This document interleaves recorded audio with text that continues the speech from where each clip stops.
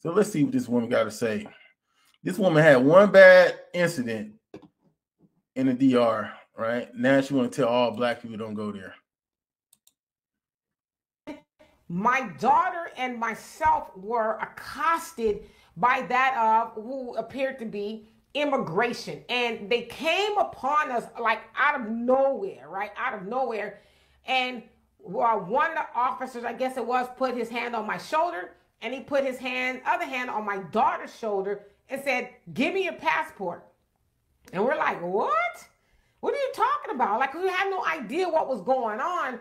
And so before I can even say that I was American and, you know, any of that kind of stuff, a lady ran across the street. She was Dominican, says, no, they're American. Leave them alone, right? And so they left. They being the immigration officers. It was 2 trucks full of them. And they also had another truck, which I guess they, when they went through their sweep of picking up Haitians, they put them in this truck. As you can see there, it looks very barbaric. It's like a jail on wheels. And so to really sum it all up, they were looking to round up Haitians that came over illegally. And so I guess Haitians have to walk around with their passports because they could get wrangled up there and put into the detention center, all of that. And so the officer, along with 2 other officers who surrounded me, were ready to snatch me up because I guess they thought I was Haitian and that I was not supposed to be there. How they figured I was Haitian, I don't know, because if you ask me, Dominicans and Haitians and myself, we all look alike. So I'm like, what is this really about, right? So obviously I was really upset and I was angry that, for one, they put the hands on me, and 2, how you gonna come up to me talking about give me your passport? You didn't tell me who you were. You didn't say, hey, we're doing a sweep or we're just checking to make sure people, nothing. There was no type of diplomacy or protocol to what he did to my daughter and myself. And so rightfully came to my mind like, wow, Dominican Republic is really racist. Now, we have heard that, but, you know, I went on the strength that my friend who has been there before said it was a great place to go. And so I experienced racism for myself there. Now, listen, I'm an American, so racism is not new to me, and I'm black in America, right? It's not new to me, but I will say, bar none, that was the most racist thing that happened to me in my life. For somebody to come up to me and attempt to snatch me off the street because I look Haitian, right? And so Dominican Republic is very racist. I'm telling y'all, and no shade to Dominicans, but I'm telling y'all as black people, if you want a vacation somewhere, go to Africa. Don't go to these South and Central American countries. They don't like us there. They don't like us just like white people in America do not like us, okay? Now, you heard what she said. Now, she's telling you, go to Africa. Don't go to Latin America. Don't go to, so that means don't go to Brazil. Don't go to the Dominican Republic. Don't go to Panama, right? So don't even go to these places that have large black populations. She's saying go to Africa. So let's see. Let's measure that real quick. Let's investigate that. She's saying to go to Africa, folks. Now let's see what a person who's actually an expert in Africa, who's been there for a while, has to say about Ghana, which is in Africa, right? Let's go. This is just one example, right? Because I didn't have time to keep recording all these different testimonies of people who lived in Africa. I didn't have all the time, so I'm gonna go to the person who at one point was pumping up Africa, was telling everybody just go to Africa.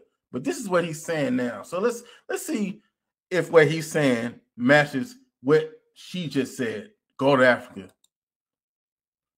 Say this right here because I know Ghanaians watch this, and I know there are government officials who watch this.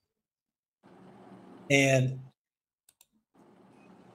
I've been coming to Ghana for the last 7 years.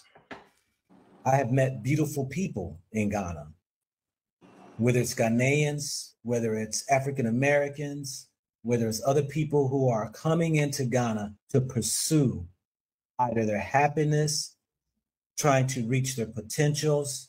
Many people have come out of America, UKs and Canadas, coming back with hopes of a better life. I have did many interviews of people here in Ghana who have had hopes coming here only to be scammed, only to be taken advantage of, only to be land to be taken. I know people who have been killed here in Ghana because of land disputes.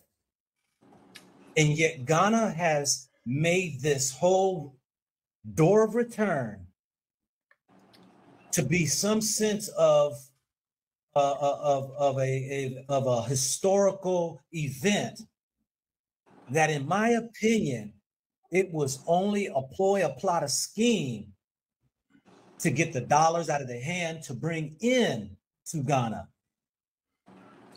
The last number I was told, there's over 15,000 of us here in Ghana. And I know without the 15,000 of us that are here and those that come back and forth and the money that is sent outside of the country of Ghana, Ghana could not stand. I'm going to put it out there.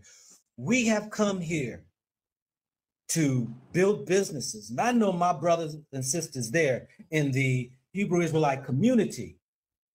They are pillars here in Ghana. They have factories. They have businesses. They got farming. They have done so much.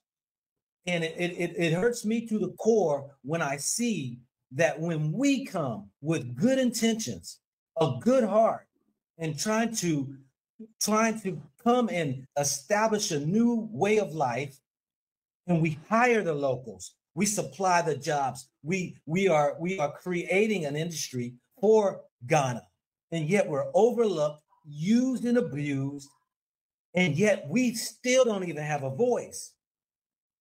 You know. So you heard that?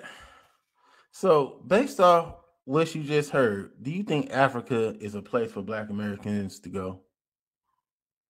Do you conclude that Dominicans would treat you worse than Africans will treat you based on what he said, right?